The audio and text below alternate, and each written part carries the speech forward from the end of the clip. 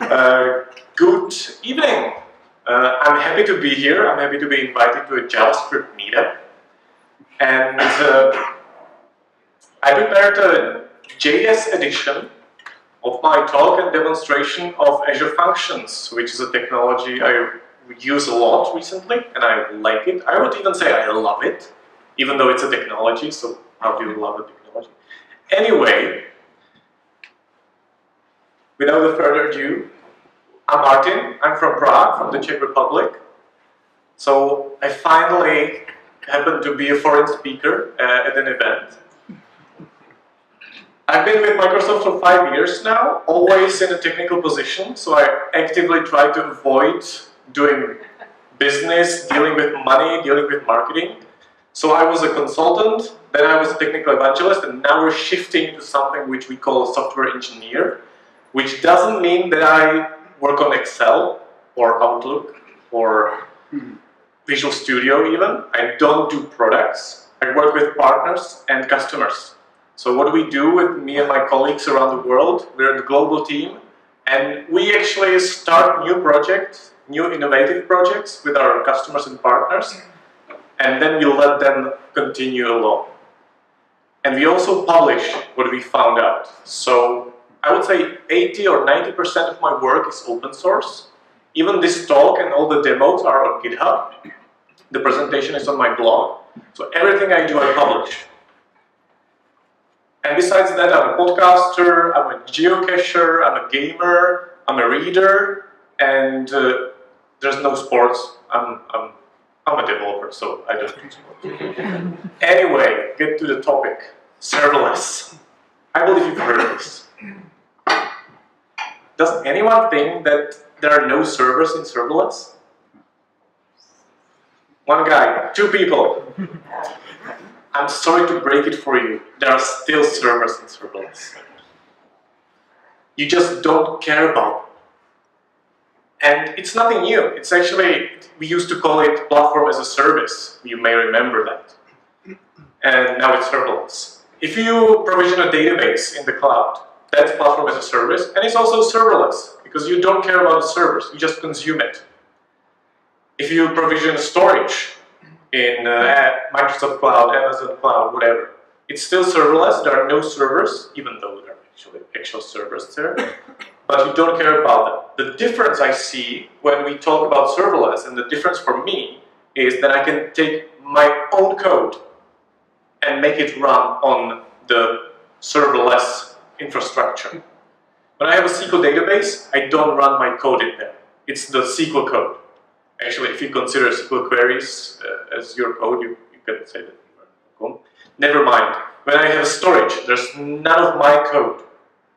But when I have a JavaScript function and I want to run it on a serverless hosting, that's something I like about. Think about serverless. And then it scales. It scales automatically. If you remember old days of provisioning new servers, it actually meant buying a server, moving it somewhere, connecting it to electricity, install operating system, and then deploy your app. Then you move to the cloud. So you provision a server in the cloud, but you still have to decide, do I need 2 cores, 3 cores, how much memory, how much bandwidth, how many instances, is 1 enough? 2, 3, 4, oh, that's expensive. When you work with serverless, you don't care about this. It should scale transparently. And you should pay per execution, not per time it is running. And that's all in Azure Functions, actually. So what is it? Azure Functions is a backend technology. It's a nice transition from the front-end part we had earlier. And it allows you to just run your code and have it triggered by various bindings. And I'll get to that in much more detail. It also scales on demand. So if it runs, I would say, once per day or twice per day, you just need 1 instance and that would be it. And you pay for those 2 executions. If it runs 100 million times an hour, and then it doesn't, it again scales automatically, provisions the servers for you and then kills them. What you pay for is that 100 million executions, not the servers running. And how can it be run? It can be run by different triggers. We call them bindings because they doesn't necessarily have to be triggers. It can be output and input as well. So for example, you have a file. You upload it to blob storage, which is our storage for files in Azure. The function gets triggered. You can also use files from the storage as inputs, and you can also save something to storage as an output. And it's very easy. I will show you how it works actually. Another bindings very frequent is HTTP. This makes the function work as an API. It just has a URL, you call it, you put some data into it, and it works. And it returns actually. These don't return. Blob storage trigger doesn't return anything. It's completely asynchronous. Very popular is queue binding. And that's actually how you communicate between functions. You shouldn't call one function directly from another. You should put a message to a queue and let the other function pick up its message and then process it. Very popular is timer, and very interesting is Twilio binding. This is a specific vendor-locked binding which allows you to send text messages, SMS. Twilio is a service to send text messages. And this whole thing is also connectable to the whole Azure ecosystem. So if you have special services in Azure, you can trigger those from functions, but I will not be going into that. So a few practical examples. Example number 1, timer trigger. You can set a function which is run, let's say, every 5 minutes, or once per day, or once per month. You use the cron expression, it looks like this. I'm not sure about you, but I still struggle with this. I never understand. It's so difficult to define. What does this mean? What is this? Can someone tell me what this means? Just by looking at it? Every 5 minutes. Perfect. Every 0 second, actually, each 5th minute. So let's see how this would be built using Azure Functions. It's called Azure Functions, but I will do the whole thing locally on my PC. So this is Visual Studio Code. I believe you're familiar with it. Do you know Visual Studio Code? Is there anyone who's using it for production, for their daily work? Perfect. So, what I could do is to go to the terminal and just do func. And I could work with functions from that. What I've done extra is I've installed Azure Functions extension for Visual Studio Code so that I can do something like functions, create new project, and then go through sort of a wizard so that I don't have to remember everything. I didn't want to torture you, so I've done that already. And I've built a simple function which is called by timer. And to make it faster and simpler, it will be called every 30 seconds. Actually, it will be called in 0 and then 30th second, and then 0 and 30th second every minute. So twice a minute. And it's a trigger. And then there's a definition of an output. An output will be a table. And when we say table, we mean storage table in Azure. And the table will be called meetups and directions up. So this is function JSON. This is the definition of bindings. And the code itself, and even though I'm a .NET developer, I took the challenge and I rewrote a bunch of my functions to Node.js, JavaScript. So this is my try on JavaScript. You see that I'm not in the async await path yet, but I'm getting there. I maybe get a detour to TypeScript first, but still, promises better than callbacks. And so what this function does is using the meetup.com API to download upcoming events in this area. If you're from here, you probably recognize this area. This is Budapest. Budapest, as we call it in Prague. And once the information is downloaded, it's a JSON object, quite big. We just parse it, we take the events, and for each of those events, we build something which I call table route. And this is something that will be written to the storage table. It needs to have a partition key, it needs to have a row key. These are two mandatory properties of each entity in the storage table. This is basically the primary key. So I just built something.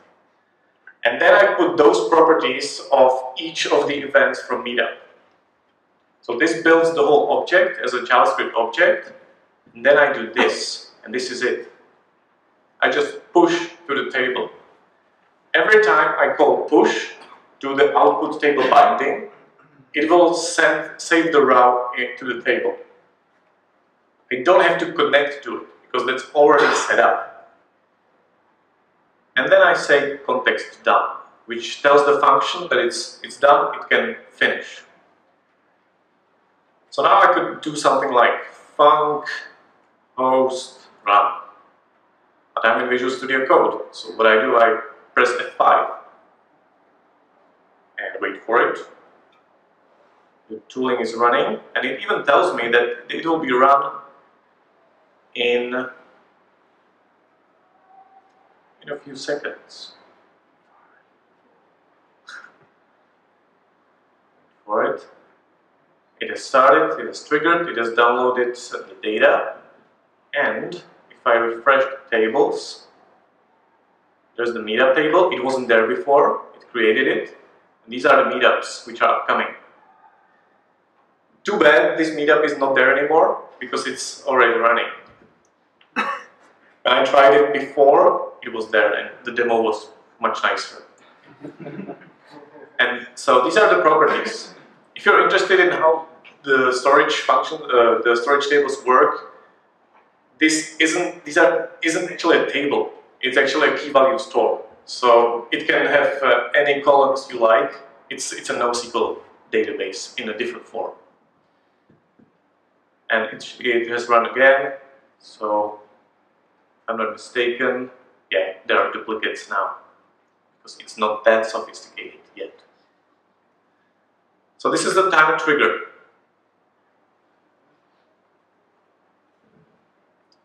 I always imagine myself like this. It never works because you can't read anything on the class. Another example. Let's imagine, and we've actually done this on a hackathon. You have 100,000 files, images, you want to download for a catalog of products, and you want to store them into Azure Storage. What do? Well, you make a function for it, of course. So the input in this case is a file. It can be a CSV file, it can be, we actually used a JSON text file. Each line represented one image. So you upload it to blob storage. Once the file is uploaded, first function gets triggered. It's a blob trigger, so it's waiting for the file to get there. Once this is triggered, it parses all the lines, 100,000 lines, and for each of the lines, it sends a message to the queue. So now we have 100,000 messages in a queue. There's another function which is listening to this queue and starts picking the messages one by one. When I run it on my computer, it will be really one function. When I run it in the cloud, it will see, oh, we have now 100,000 messages in the queue. What are we going to do? One instance not going to cut it. So it will aggressively scale up. It will just add more instances to be able to process it as fast as possible. This is actually what you can read in the documentation, as fast as possible. Does it mean in 5 seconds, in 10 seconds? We don't know. It will be as fast as possible. That's how the cloud works. So let me show you the implementation. It will be more complex, I promise, but not that much more. So this is the file. It's for simplicity, I just picked a few images from my blog and assigned the names to them to just make it very easy. And then I have two functions. First is called start download, and the second is downloader. So you may guess what start download does. It's the block trigger one. It waits for a new file in the source container. So there's a container which is called source, and every file which gets uploaded to this container is picked up by this function, and the function reads the name of the file and assigns it automatically to a property or a variable or a parameter. And then we set up an output, direction is out, and it's queue, so it'll be a queue called downloads. We used to have a table, now we have a queue. It's very simple. And what it does is a very sophisticated algorithm to parse the file of 100,000 lines. So it just splits it, and again, context, bindings, out queue, this is the name I've set, and push is the same principle as with the table. On each push, a new message gets added to the queue. And of course, the downloader is waiting on a queue, no surprise, and it has an output. And it outputs to another container called downloaded with the specific name. And this is so simple that I'm even afraid to describe it. But I'll do it anyway. This is it. This is the whole thing. We get the file as a JavaScript object.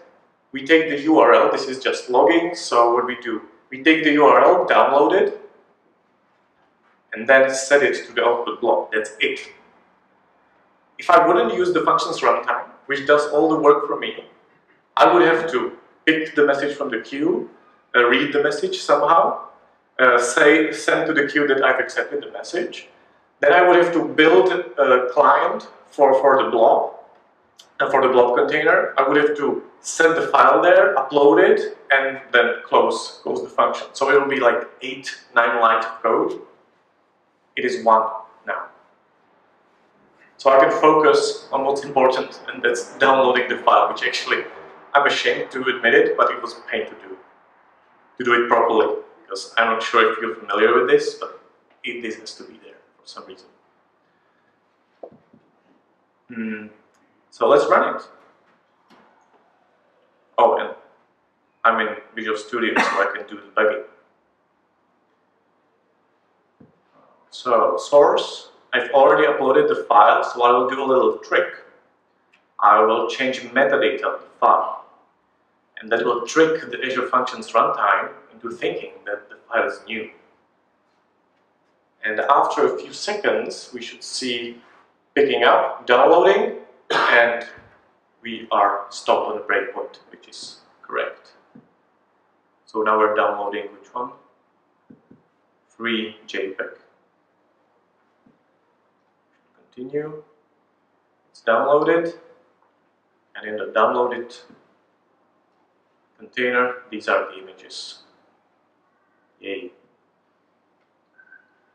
I used 3. If you use the million, it doesn't really matter. The problem actually, we bumped into a problem when we were running this on 100,000 images, and that was the other server, because they thought they were DDoSed, and they just blocked us. And that's solvable, because there's this nice file in definition of the function. It's called host.json, and here you can set, for example, throttling. So you can say that we will process at most 30 messages from the queue at once. So that will make it a little slower and a little more consumable from the other API.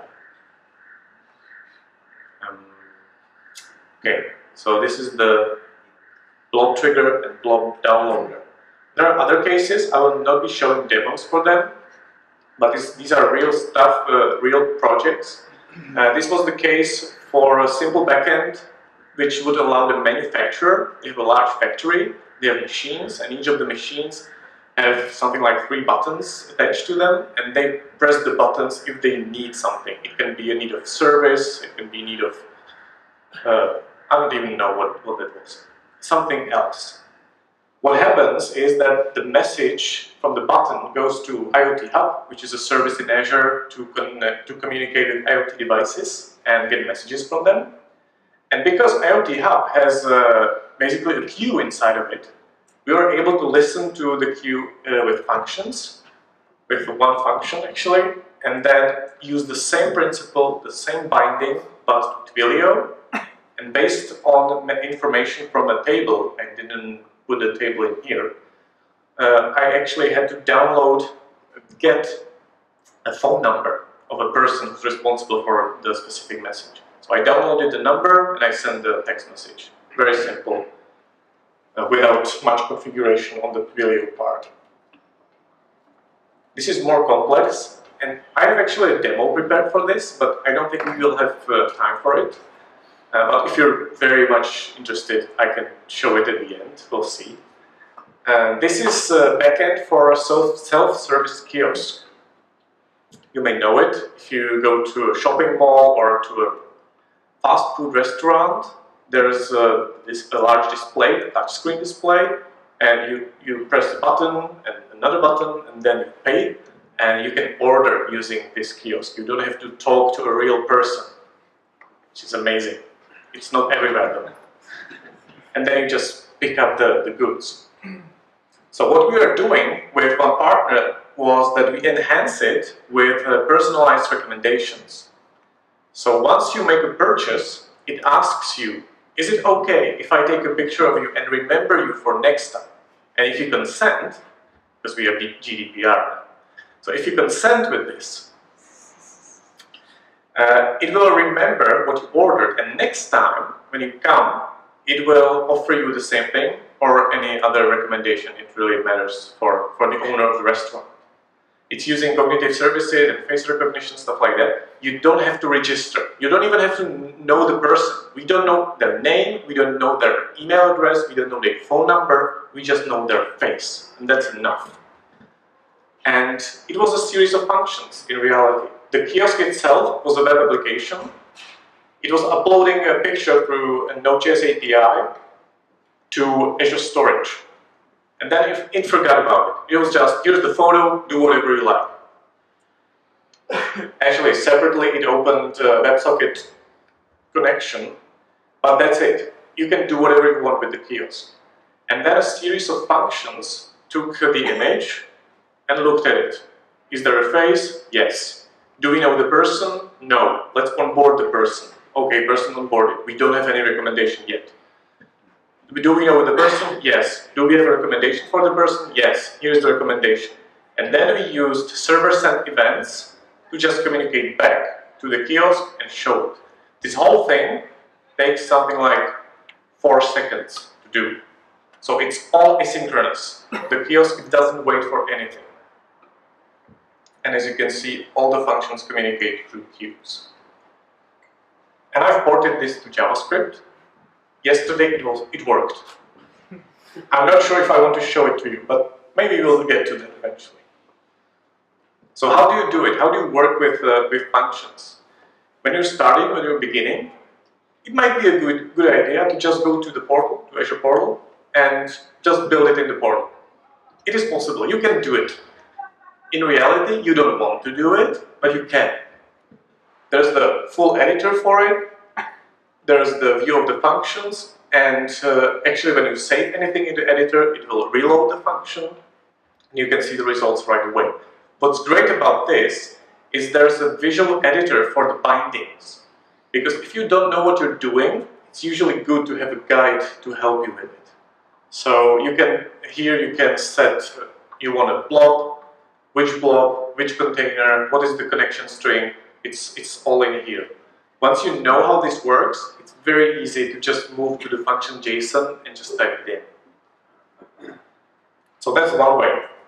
When you start doing the real thing, when you start going to production, you usually want to do it locally. You want to develop on your PC, and you want to use other people to help you with it, because you work in teams, right? So You can install this npm package, Azure Functions for Tools, to have everything running locally. You can actually install this package on a server. I'm not sure why would you do that, because then you would lose the power of the cloud, but you could do it. You could run it on your own server and make the whole runtime available to you. What I've emphasized here is the difference between the two versions. This is not the latest version. The latest version is 1.0.10. For some reason it doesn't work. There's some bug in it. So I just give you a heads up. Downgrade the tools if you have the latest version, or use this version directly. Or if you work on a Mac, if you work on a Linux machine, you can use version 2, V2, which is using .NET Core. So it's cross-platform. Because initially the V1 is only for Windows. It's using .NET Framework for historical reasons. So now they're preparing V2. It's not in production yet, but it's available, and you can use that on any machine, not only Windows machine.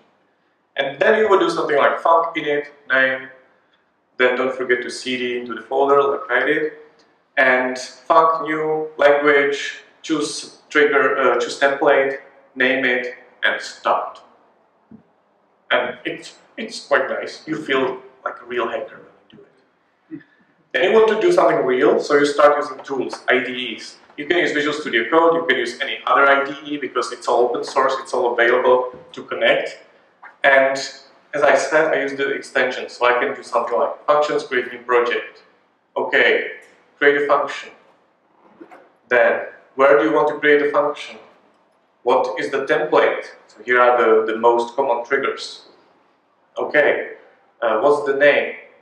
And then you can either start it from the command line, or you can just use the debugger, and you've seen all this.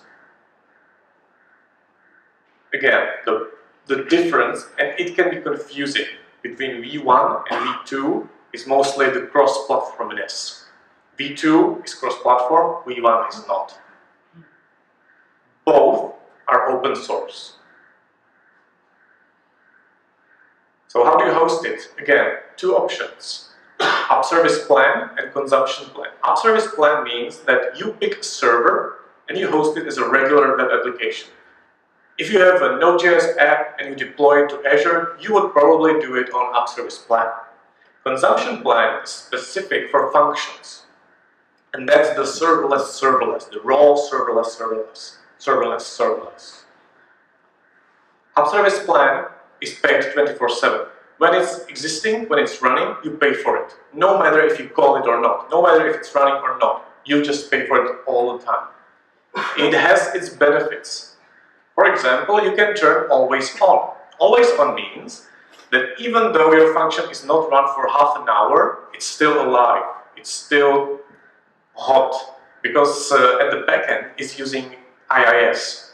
And IIS has this tendency to kill applications if they are not alive for a while. It's not a big problem. It can be a problem with if you have a slow cold start. If your application is using many Node modules, for example, if you have 100,000 of files, it can bring a cold start to the app, and it can be beneficial to have always on. Otherwise, it doesn't make much sense. And it's also predictable. You know that you pay $20 per month, and you will pay those $20 all the time. You will pay them next month and the next and the next. This is not the case with the consumption plan, where you pay per execution. So if you have a steady workload, if you know how many users you have, how many calls you have on the function, if it's not once per month, but it's once per second, for example, it makes sense to use the App Service plan. Otherwise, go with the consumption plan. I use it for everything. True is, I don't do production workloads, but still, I use it for everything I do. Because you pay per execution and consume memory if your function is run twice, but it consumes 10 gigabytes of memory, you will pay more for it. The problem can be the cold starting. I mentioned that. There's a solution for it. so I'll show it as well. And estimating the cost of memory and time it runs.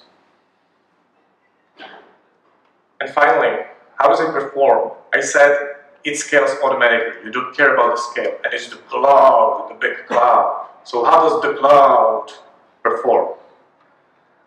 We had a partner, and they wanted to host Invisible Pixel on websites. And the question was, how do we host it? And we said, Azure Functions. And they said, does it hold 100 requests per second, 1,000 requests per second? And we said, we don't know. So we tried it. So I ran load tests. I put something like, it's not visible here, but that the top is 20,000 concurrent users. And I ran it for 20 minutes. And this is the result for consumption plan. It was able to hold that 1,000 RPS with a few fails. But what you can see here is when the autoscale kicked in. This is actually the requests per second, and these are the users. This is the user count. And this is where it aggressively scaled up, because it noticed that after 4 or 5 minutes, something's going on. So they added more servers, and then it was going back down. Average response time was 8 seconds. Not so good, not bad either. Other tests I've tried were running anywhere between 80, 90 seconds, even timeouts. So then, to compare, I tried the most expensive app service plan we had at that time, and that was the P3, Premium 3, with 20 instances. Oh, and this was 35 servers at the top, at the peak. So I used 20 servers, 20 instances. I think it was better. The average was 1400 RPS with maximum of 2000, and the response was 0.63. But that's kind of obvious, because this is the beast. This is the most you can, almost the most you can get from app service plan. So at the end, consumption plan is not that bad doing performance. In reality, in practice, in production, if I had such load for an hour or 2 or 3, I wouldn't choose consumption plan. It just doesn't make sense. If it was just a spike like that for 10 minutes, 15 minutes, the consumption plan is perfect for it. How to do even more? How to do something like mega scale? 100,000 requests per second. The functions team tried that. They ran their own load tests, and they were able to do it by using Event Hub as the trigger. Event Hub is another service in Azure. It's basically a queue.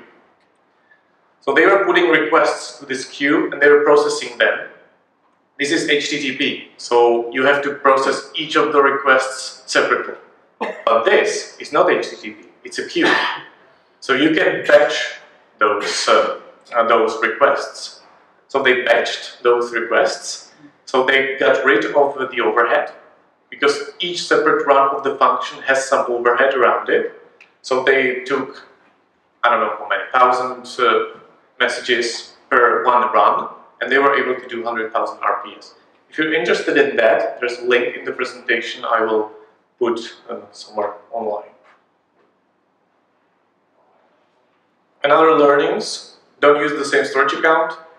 If you can, just avoid storage at all. When I run my tests without any storage, I got a performance boost by 100%. So I went to 2000 RPS on consumption plan, just by getting rid of the storage. It doesn't mean that it's slow. The throughput of storage is 20,000 RPS, but in combination with the load and everything, it just was slowing things down. Now, something specific about Node.js. It's the cold start. Basically, that's the biggest pain everyone bumps into when they start with app service, which is functions, and Node.js. You can see that if you have many node modules, the cold start can take very long. This is 89 seconds, 84 seconds. But the second call is 47 milliseconds and 48 milliseconds. That's because how app service and Azure functions work behind. What they do is they have a special storage for your code. And when a new server is provisioned, and when the function is not running for half an hour, it means that the new server has to be provisioned for it. We just take all of your files, the whole code, and copy it to this server. It's fast, because it's basically on the same network, but when you have 100,000 files in node modules, it can take some time. Something like 80 seconds. It's not that much of a big deal with .NET, because there are not that many files, but still, it can take some time. We have the same problem with PHP. So there are efforts to eliminate this, and it's called run from zip. This functionality is in preview, but you can try it, and it basically works like that. You zip your whole application as a zip file, as a one file. You put it somewhere on the internet. The best place to put it is actually Azure Storage, because it's in the same data center, so it'll be fast. And then functions are run from this zip file. They mount the zip file as a read-only file system. So they don't copy anything anywhere. They just mount the whole file and run from that file. And that solves this problem. Another solution, which came before this, is called FunkPack. And it uses Webpack to actually bundle all your node modules into one file, and then you copy this one file, or a low amount of file, not that 100,000 different JavaScript files and other files. So this works as well if you have this problem. And again, you need to have many node modules in your application. If you're using 10 or 20 or 50, it's not that much of a big deal. But if your file system tree goes very deep, you might bump into this. And finally, a few recommendations. Functions should be small. You saw my functions. 5 lines of code, no more. It should do one thing, and it should do it fast. If you're able, and if it makes sense, to just take your big application and chunk it into smaller pieces, do it. Because then each of the pieces scales independently.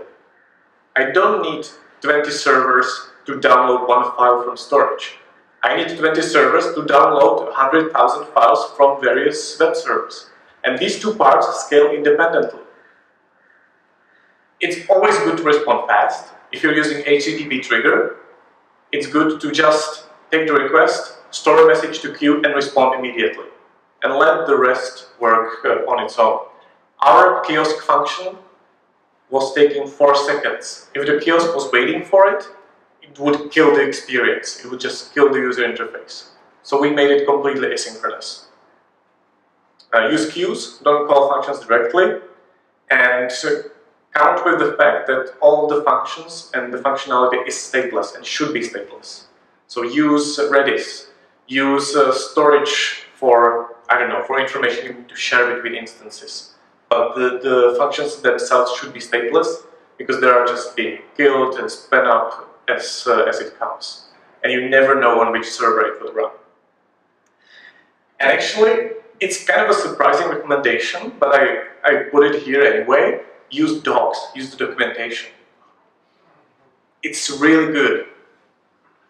There are a few things missing, and we work hard to fill them, but still, Microsoft has moved to docs.microsoft.com. This whole thing is open source. The whole documentation, which is running on this website, on this root domain, is on GitHub. So if you're missing something, file an issue, or even better, do a pull request and just fix it.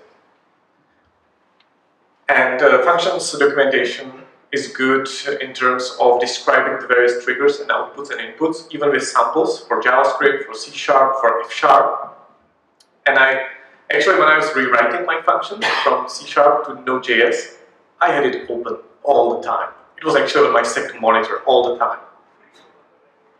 And it works.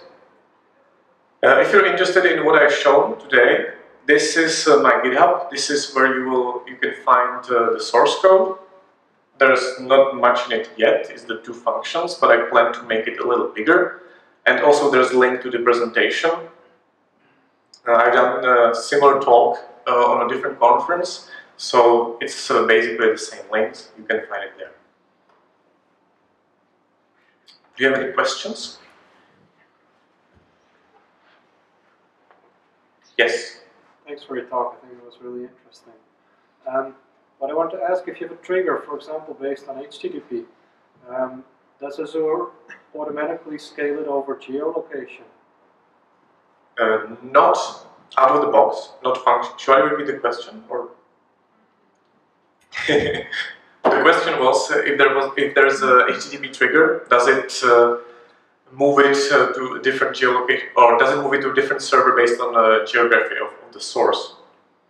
Not by itself. There are other services which are serving as a, let's say, geo load balancer. So you would use this as your endpoint address, and then it will just route it automatically. It's called Traffic Manager, and it does exactly that. So people from America will get to the US instance, people from Europe to the European.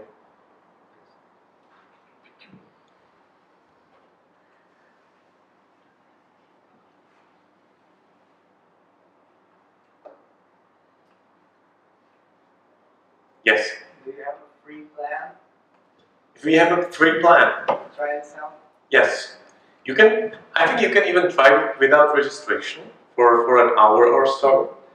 But that's, I didn't mention it, but that's one of the very nice things. And that's functions pricing. And yes, I'm using Google.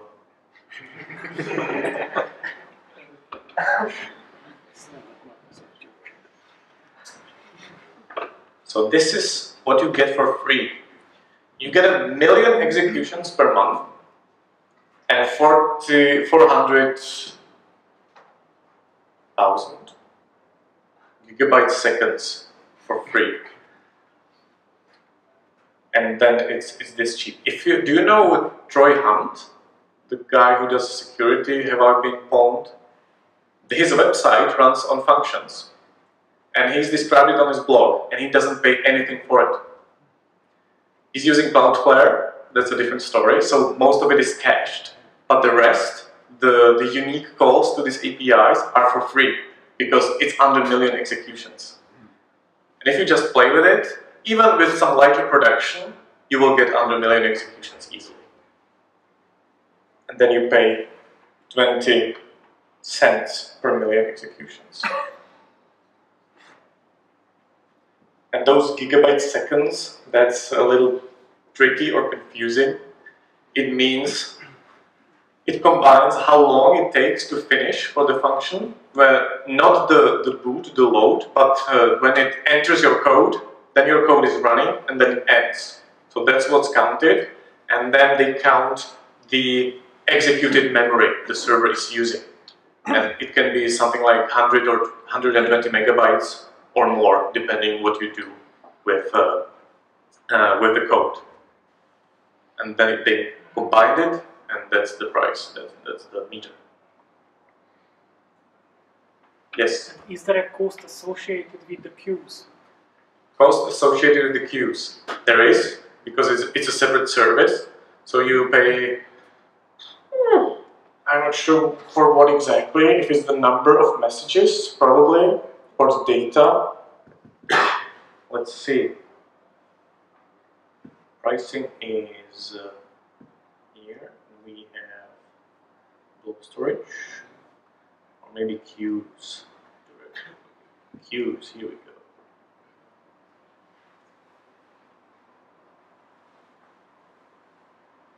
Come on, internet, work with me. Come on, come on.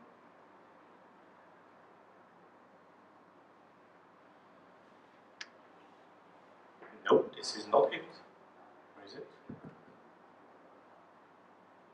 Operations, yeah, this is it. 10,000 operations will cost something like nothing $4. LRS means that it's locally redundant, which means that it's in a single data center in a single building. If you use something more like resilient, which is geo-redundant, it means that everything you store in storage is in 3 copies in one building, and in another 3 copies in a second data center, which should be at least 700 kilometers away. So in Europe, there are more in Europe now. There are 2 in England, 1 in Netherlands, and 1 in Ireland. So it's not expensive.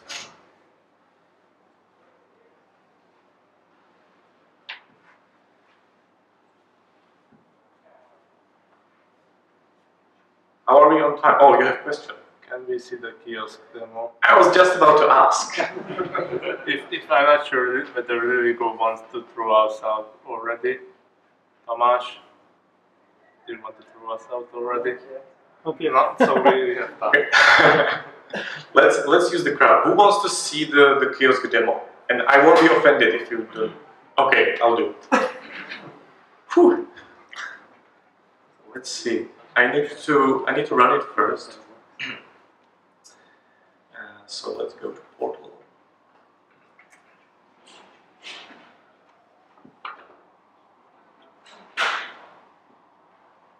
So there are 2 parts to it. There's some mock frontend which represents the kiosk. It's a Node.js app. Nothing too special about it. Where is it? Resource groups. And this is not my account. Somebody hijacked your browser. I don't use the automation tools. Yeah. Here we go.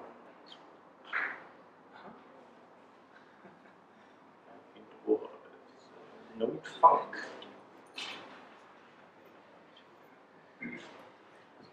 Kiosk node, that's it. So this is the front end. I just have to start it because I stopped it. And now let's see. This is it. By the way, I'm not sure if you're aware of that. Maybe probably you are. But I once ran a Docker container listening on port 80, and I forgot about it, and it was open to the internet. And I connected the next day to it, and there were like requests for my PHP admin index PHP, and something like Haxor, Xor, Xor, or something. And there were hundreds of those requests, and I'm like, whoa, what's going on the internet? So since then, I turn everything off if I don't use it.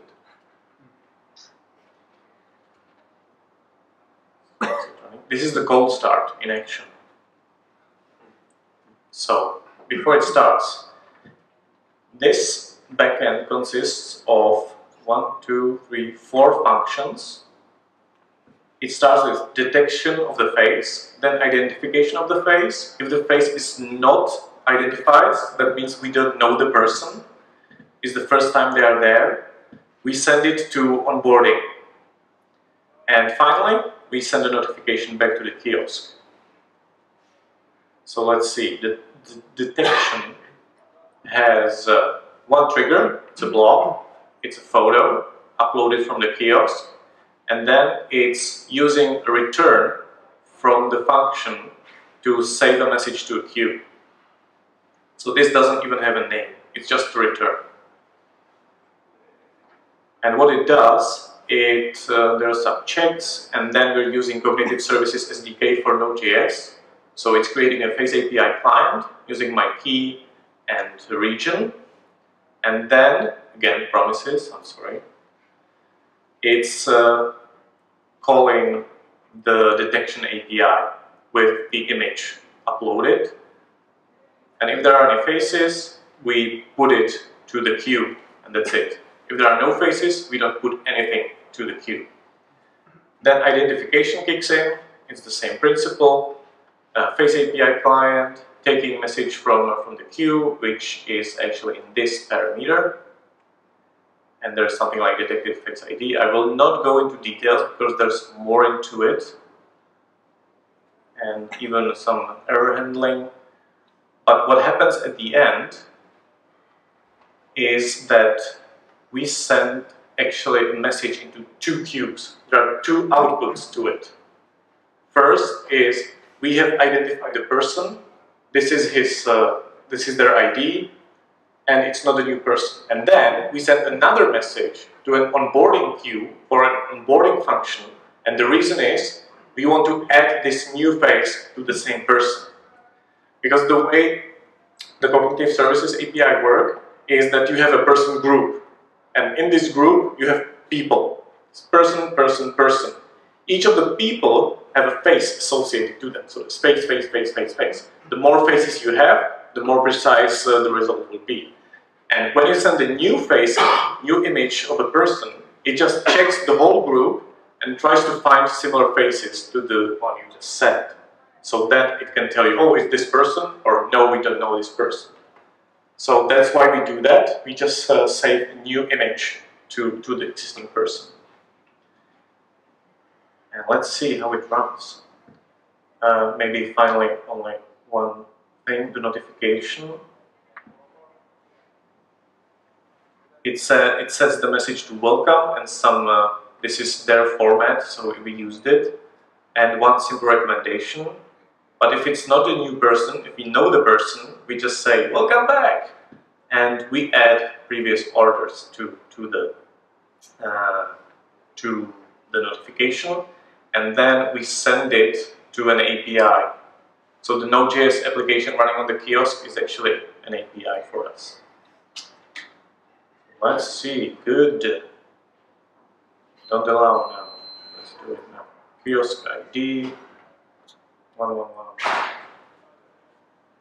Oh, I killed it. Permissions, please, please, let me use the camera. Oh.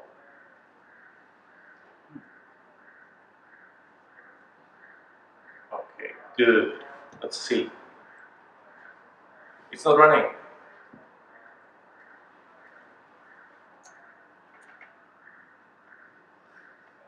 No! Something else is running. This is running. Kill it. This is not running. Good. Run it again. Don't be nervous. It's a demo.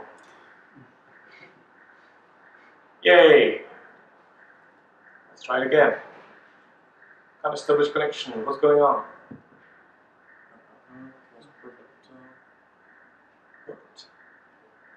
Why don't you work? Oh, here we go. Welcome back. Let's find a face which is new to the API. Any recommendations? No politicians, please. I don't know your politicians, so I don't want to get into that. Bill Gates. Bill Gates. That's tricky, man. Let's do it. Bill Gates is offering hot dogs at our kiosk. So just that you see.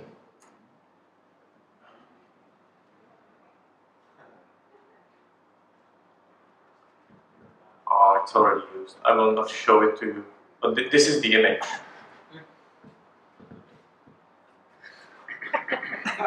Hi, Bill. Okay.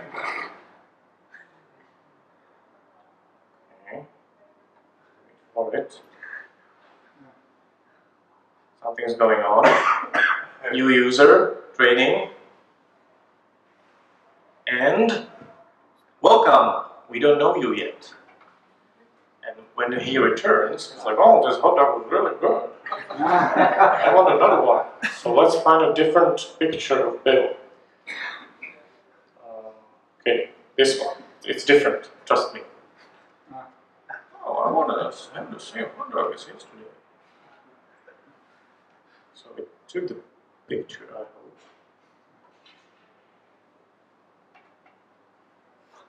Execute it. Does it run? No. Let's try it again.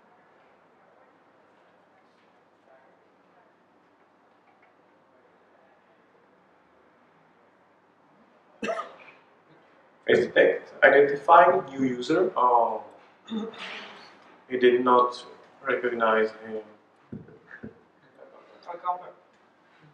It's because of the phone. It's not a real face. Let's try it again. One more try. It says welcome back. Yeah. Sorry? It says welcome back. Message. Yeah. The last message. Welcome back. Oh. That's weird. Because it says welcome here. Yeah, I know what's the problem with this actually. This is a bug. It's this is running the Node.js front end, or the application is hosted on a Windows server, and we found out that there are some problems, issues with server sent events on Windows hosted servers, Node.js.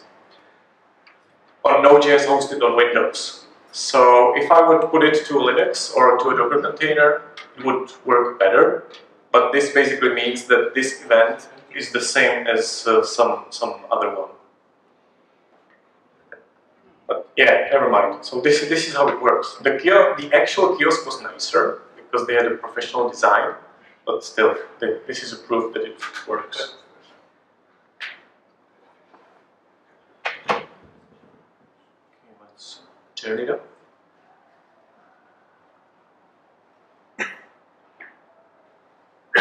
Just to demonstrate it, this is the visual editor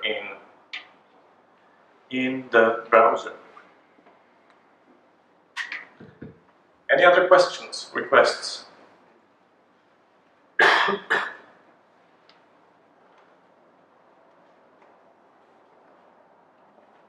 Good. Thank you for bearing with me and my brushed JavaScript skills.